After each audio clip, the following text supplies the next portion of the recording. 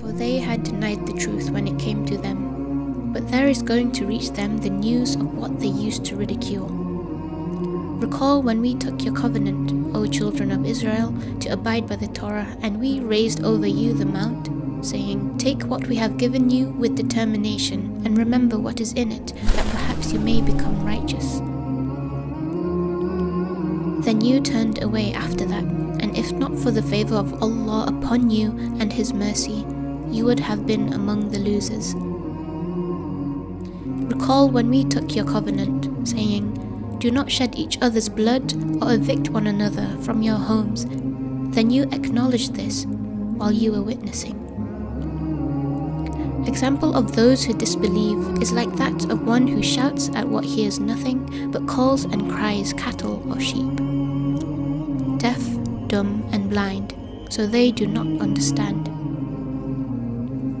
Except for those who repent, correct themselves, hold fast to Allah and are sincere in their religion for Allah, for those will be with the believers, and Allah is going to give the believers a great reward. Persistently stand firm in justice. And do not say about those who are killed in the way of Allah, they are dead. Rather, they are alive, but you perceive it not. And never think of those who have been killed in the cause of Allah as dead. Rather, they are alive with their Lord, receiving provision. Look how they invent about Allah untruth, and sufficient is that as a manifest sin, even if every sign should come to them, until they see the painful punishment. So do not weaken and do not grieve, and you will be superior if you are true believers. They want to extinguish the light of Allah with their mouths, but Allah will perfect His light, although the disbelievers dislike it. Those to whom hypocrites said, Indeed, the people have gathered against you, so fear them. But it merely increased them in faith, and they said, Sufficient for us is Allah, and He is the best disposer of affairs.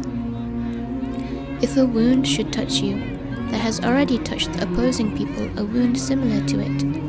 And these days of varying conditions we alternate among the people, so that Allah may make evident those who believe, and may take to Himself from among you martyrs.